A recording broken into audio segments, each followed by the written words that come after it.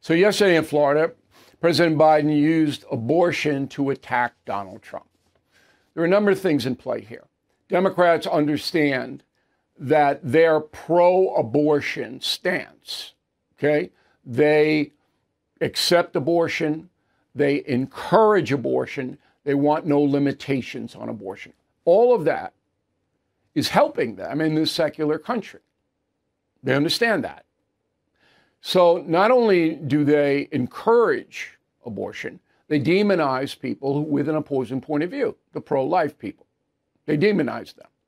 They are violators of women's reproductive rights. So Biden is the leader of this movement.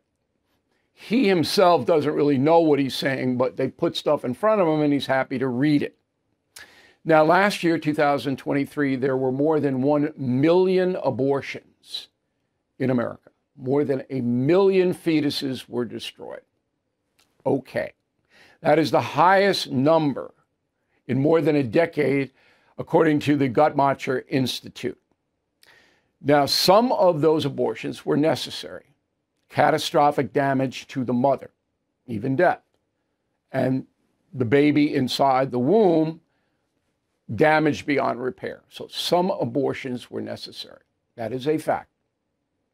Most were of convenience. The mothers simply did not want a child. That is the truth. Okay. Now, in the United States, there are 19 states, individual states, that have no restrictions on abortion. Up until 15 minutes of birthing, you can destroy the unborn in 19 states. 14 states have intense restrictions. Okay, Idaho, Arizona, states like that. Very hard to get abortions there. 17 states are in the middle. Okay, they have some restrictions, but abortion is accessible. Okay, so that means 36 states in the union, you can get an abortion. Keep that in mind. There is no state that bans abortion completely. None. So, enter Joe Biden, who yesterday was again touting that he is a champion of the abortion process. Go.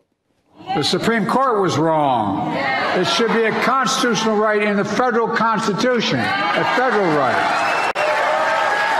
And it shouldn't matter where in America you live. This isn't about states' rights, it's about women's rights. Okay. Apparently to Joe Biden, there is no moral question here at all. None. To me, and I mean, he's a guy who's raised Catholic. He goes to church, and he's got no. It's not like Mario Cuomo, the Democratic governor of New York in the past, who said, "Look, I don't believe in abortion, but I'm not going to impose that belief on other people who see it differently." Not like that. Biden goes, "No, right, we need a constitutional." It's like, oh man. And then Biden enters the land of deceit. The first one wasn't deceitful. He believes it. Joe Biden believes there should be no limitations on abortion at all for anything. That's what he believes. And he's not alone. But now he goes into the land of deceit. Go. It was a political deal to get rid of Roe v. Wade. A political deal he made with the evangelical base of the Republican Party to look past his moral, if they look past his moral and character flaws in exchange for his commitment to appoint justice to the Supreme Court who would overturn Roe. Don't think he's making a deal right now with MAGA extremists to ban nationwide abortion in every single state, because he's making it. In fact, the MAGA majority in the House of Representatives has introduced three separate bans to ban choice nationwide in every single state, based on the state, each state. That's just a lie. Nobody is proposing any law that would ban abortion in every single state. Not happening. There's no proposal. Nobody's doing it. And Trump himself, okay, very clear. I'm glad the states can decide the issue.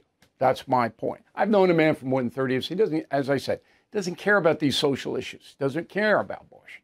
Just like get it off the table. He knows it hurts him in the Republican Party. So Biden just gets up there and says this gibberish, and nobody challenges him on it, okay, except me.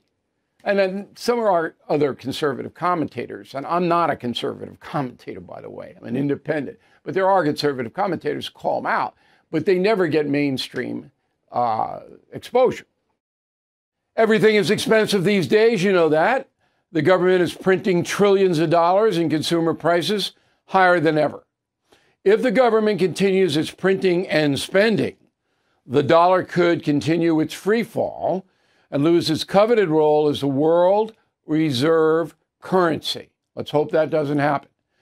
But there are a few things you can do right now. American Hartford Gold can show you how to protect your money, your retirement, your hard-earned savings against inflation by helping you diversify a portion of your portfolio into physical gold and silver. Start with a short phone call, and they can have physical gold and silver delivered right to your door or put inside your 401k or IRA. So please call or text them right now. Tell them Bill O'Reilly sent you. Call 877-444-GOLD, 877-444-GOLD, or text GOLD to 65532. Again, that's 877-444-GOLD, or text GOLD to 65532. Thank you for watching the No Spin News. To watch the full episode anytime on BillO'Reilly.com, please sign up to become a premium or concierge member. Visit BillO'Reilly.com to sign up and start watching today.